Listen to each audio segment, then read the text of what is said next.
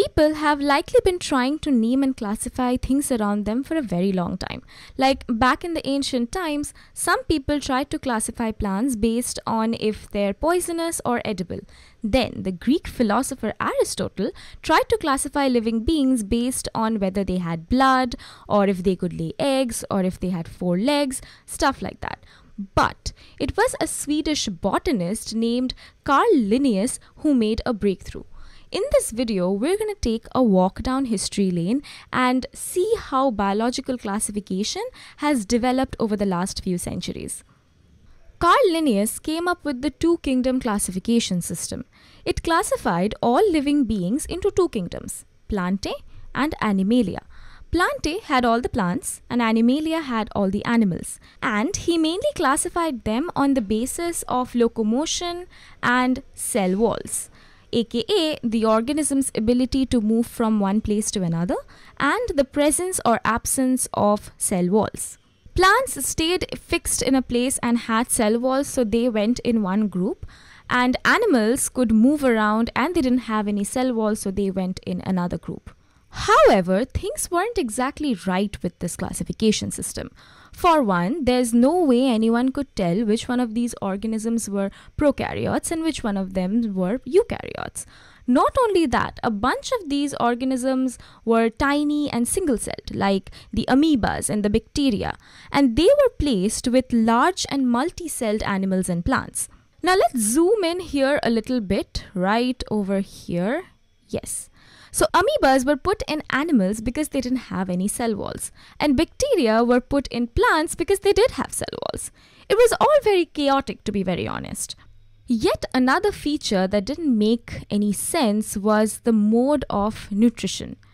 Fungi are exclusively heterotrophic organisms. In the two-kingdom system, they were placed with plants which are strict autotrophs. So it doesn't make any sense to place fungi and plants together in the same group. And after all of this, there were still some organisms that couldn't be placed in either of these kingdoms. One of these is Sulagna, an organism that behaves both like a plant as well as an animal. It can photosynthesize like a plant and it can move around like an animal. Now, where would you place this fellow? So that's why, sometime in the 1960s, American ecologist R.H. Whitaker came up with a system that addressed most of these problems. His classification system differentiated between prokaryotes and eukaryotes, and also between unicellular and multicellular organisms. It further took nutrition into consideration and rightfully gave fungi a group of their own. Even Sulagna found its home in a new kingdom. Whitaker also considered features which weren't taken into consideration before, like cell wall composition. Now we'll understand why cell wall composition became a criterion for classification in just about a minute. Keeping everything in mind, Whitaker came up with 5 kingdoms. Going from the simplest to the most complex, the very first kingdom is Monera. It includes the simplest organisms to ever exist, the single-celled or unicellular prokaryotes, or in other words, all kinds of bacteria. These organisms don't have a nucleus or organelles, and while some can survive on autotrophic nutrition, others rely on heterotrophic nutrition. Most monerans also have cell walls, but this is where the composition of cell walls comes into the picture as a criterion for classification. You see, unlike plants, bacterial cell walls, they are non-cellulosic. That means their cell walls are not made up of cellulose. Instead, they're made up of these polysaccharide chains called peptidoglycans. The second kingdom is called Protista, a very diverse kingdom which houses all the single-celled eukaryotes as well as some simple multicellular eukaryotes. This is the kingdom where amoebas and Sulagnas finally found a place for themselves. Now, the mode of nutrition varies from one protist to another. Some are autotrophic, some are heterotrophic, and some are mixotrophic in nature. A mixotroph is an organism that can act both as an autotroph as well as a heterotroph. And this Sulagna, by the way, right over here, a Sulagna is a mixotroph. The third kingdom is where the mushrooms are. Kingdom Fungi. Now, both fungi and plants are multicellular eukaryotes, but a major difference between them lies in their cell walls. A fungal cell wall is made up of a compound called chitin. Meanwhile, a plant's cell wall is made up of cellulose. So you see how important the composition of cell wall is over here for this classification.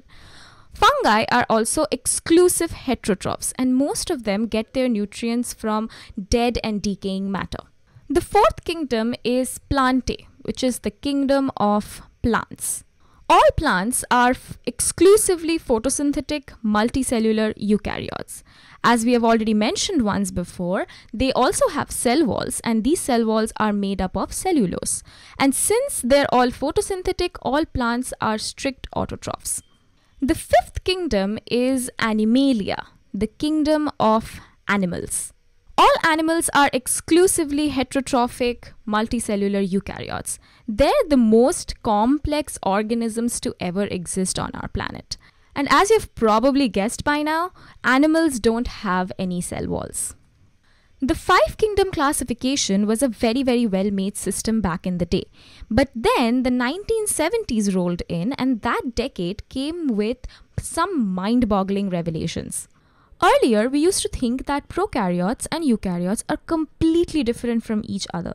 But then, multiple studies were carried out in the 1970s, and they revealed that there are some special bacteria that have genes and enzymes which are more closely related to that of the eukaryotes. Now, mind you, these special bacteria are still prokaryotes, like they have no nucleus or any membrane-bound organelles. But yes, these bacteria, these special ones, they have certain things which you won't find in the other bacteria or the other prokaryotes. That makes these very special bacteria stand apart from both the eukaryotes as well as the other prokaryotes that are there. Now, this whole fact, whatever we just found out, it was pointed out by this American microbiologist named Carl Woese, and he significantly changed the entire concept of Monera. He developed a new system where he introduced something called domains, which was a rank that was higher than kingdoms. He then divided all living beings into three main domains: bacteria, archaea, and eukarya. Now, eukarya had all of the eukaryotes present in it, like every living organism with a nucleus in its cell went in eukarya. Meanwhile, bacteria and archaea were the two domains that had all the prokaryotes in them. So you see, not all monerans are the same, and that's the thing about classification. It's not set in stone. As we continue to find more and more organisms or more about the organisms around us, we will reevaluate our older decisions and try to accommodate all of them into a single system. Chances are that whatever we have learned today might work for now or for the next few years, and then suddenly we'll find something new and reorganize all that we have known so far.